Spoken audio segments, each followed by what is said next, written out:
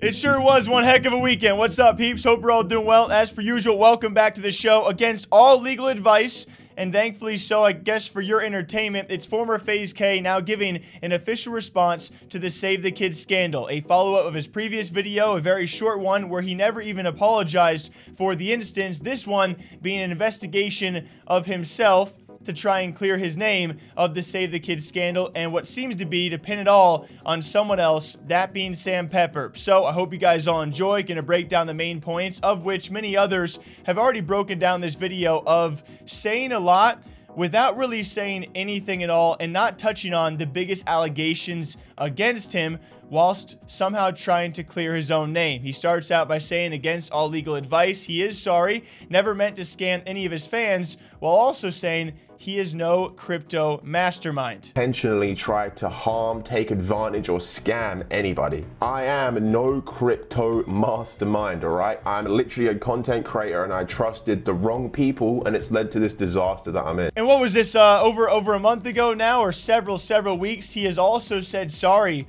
for the first time, which is, it is good to hear. But I also want to say that I am genuinely so sorry that any of this ever happened. It was never my intention, and if I could take it back, I would instantly, in a heartbeat. You guys, my fans, have helped me build the life I have today, and I feel terrible that anybody was affected. Like, this shit eats me up. Even though I was tricked by somebody that took advantage of me and my fan base. He then goes on to describe the amount of money that he lost, which was not something that I expected, claiming that he lost $37,000 on this Save the Kids project, whilst also investing at least $55,000 for promo and other things around it as well. Exactly break down to you how I lost $37,000 on Save the Kids. So let's start here with all of my wallets and transactions on Save the Kids. I have nothing to hide. I'm showing you guys everything for full transparency. So people have alleged that I sold for pure profit and then abandoned the project when this is just false. I have costs going out days and weeks afterwards for the pure purpose of trying to help the project. And despite selling on other wallets, he takes time to note that he had one secret wallet that he did not sell any of his Save the Kids token on. Unsustainable thing, like, it literally doesn't make sense. And there's a wallet that I have that nobody knows about that still has every Save the Kids in it, and I didn't sell a single one. So if I was focused on profit, then why did I not sell that? And it's because I was committed to this project long term. We thought we would be able to donate and give things through my videos. There was a bunch of charity tokens that were really successful, and we thought we could do the same. And to think I would participate in a rug pull that has my face on it, it's kind of like saying, you know, hey, I'm gonna go and rob a bank without wearing a mask and expect not to get caught. There's no way I would put my brother and my friends' reputations on the line as well. Which is a really odd defense when you think about it, when there's proof out there of him dumping all of his token on at least another wallet and large amounts of that token. So you not selling on one particular hidden wallet does not mean that you weren't dumping and also taking advantage of the anti-whale code, which has been proven, by the way, reconfirmed already by someone like Muta, and I'm guessing going to be further touched on by someone like Coffee. Just because you didn't sell on one wallet doesn't mean you didn't sell all the other kids you had and participated in that dump to try and recoup your funds. About that still has every Save the Kids in it, and I didn't sell a single one. So if I was focused on profit, then why did I not sell that? And it's been I don't know, dude. Why didn't you sell anything at all? I guess one of the ideas is, listen, guys, I'm not focused on dumping this token because I have one wallet that you know, just it never sold. So yeah, you can literally see that this account got Save the Kids. If you look at how much they have in Save the Kids, they do actually have the kids token right there. Never sold, received from deployer address. But in the same fucking video, like a minute before, he shows his wallet information, and one of them is OX881D60. So again, let's look at the time here. Dude receives the actual the token from the deployer address, right, to the point of 3.1 million tokens, and then immediately sends that around, dumps some of it and whatnot. But I think what's more damning is the OX5AF wallet, right? So here's the fun fact: this only has 4.7 kids in it, but if you look at it, got it from the same address to deployer, all right, to the tune of 6.2 million tokens, so more than whatever he was hodling in that new account that we just found out about. But immediately, listen, look at this, look at the timing on this. Fucking within, like, what, an hour? Within an hour, guess what Fraser is doing? Dumping the token on PancakeSwap. So 5AFAD is dumping that Save the Kids completely within the span of that day. Literally within the span of 2 days. All right, I'll give it 2 days. Dumped. So it's like, at the end of the day, yeah, sure, you have some tokens sitting around. You have one of your main wallets dumping and also participating in what appears to be the anti-whale code. Some of these transactions, guys, are only like 3 minutes apart, okay? Within 3 minutes apart. So I don't want to hear it, all right? At the end of the day, yes, if you were, yeah, you didn't completely, like, you know, dump all of your tokens, but we still have wallet addresses where that dumping occurred, and definitely took advantage of that anti-whale code change where you could actually dump, you know, or transact every other minute. Okay, so it's wild to me that we're even discussing this. Then he talks about every other former FaZe member on the now suspended list, about how they only tried to sell as much to recoup the amount of money they invested, or some like Tico not selling anything at all, which we already knew, but he goes, I imagine, to try and further clear their names because they are far less guilty than he seems to be. Especially when, you know, I have my friends and family and people I love who are invested and have their money in this. Like, why would I fuck them over? It just doesn't make any sense. So I want to talk about my friends and brother for a minute. So Jarvis, he only sold really weeks after to try and pay me back for the loss that I had. During all of this going on,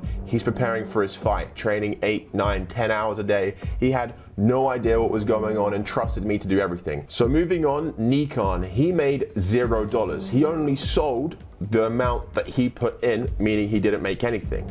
Tico lost all of his money.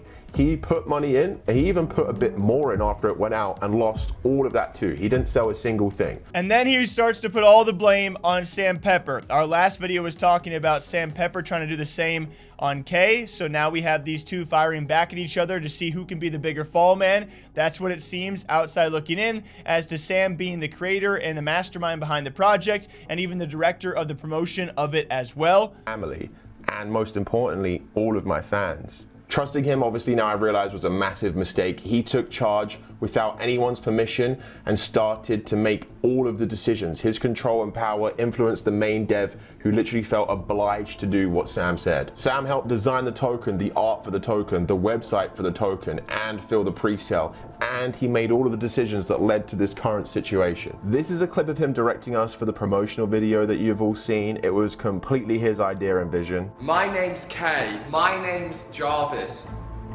Nico. Tico. And we support, and I support Save the Kids, Save the Kids. And then he seemingly confirms that Sam was the one who actually changed the whale code, allowing people to dump their coins even faster than usual. But keep in mind, Kay and others still took advantage of that whale code. So despite that Sam might have been the one to choose it and actually enforce it, you still took advantage of it. So to a lesser degree, you are still guilty of that. Sam doesn't care about me or my reputation, and he has no problem with breaking my trust and scamming thousands of people. So next up, I'm going to speak about what happened to the anti-whale measure, and everything I'm about to say has been investigated and looked at by numerous blockchain detectives. I want to reiterate the fact that I have no technical background or knowledge. So the goal essentially was to have a system that stopped these whales that own a large percent of the token from dumping it all immediately. Sam insisted the devs to make the change to the whale code. His reasoning at the time was that the people in the pre-sale wouldn't be able to sell enough of their tokens. It was completely Sam's idea to make this change, and it would only be revealed later on in our investigation as to why he did that. There was a behind the scenes manager who mainly pushed this, and this was Sam was pushing, trying to argue with the devs that the code should have been changed so it was a lot less limiting. Originally, it was argued down to being 10 minutes, but then it was eventually stated that they just wanted it to be 1 minute. The devs were reminded that they were contracted, so eventually we had to concede and make that change. And I honestly think one of the crazier parts of the video comes way late in it, because he's been accused of doing this a handful of times in his past by both Coffee and Muta. Not just 1, 2, or 3 times, but 4 or 5, even more times than that in his past. He's been accused of doing something similar as to Save the Kids. So when he 1 says he's not a crypto mastermind and 2 would never purposely scam his fans, he never answers to those individual allegations, and instead he kind of refutes that by saying he only took those deals because they were also giveaways for his fans. They included giveaways of those tokens as well. So people have questioned the coins that I previously spoke about on my Twitter, and I'd like to explain this. So I started out with trading these tokens like Dogecoin and SafeMoon. There was so much talk about them on Twitter, and the mainstream media was covering them,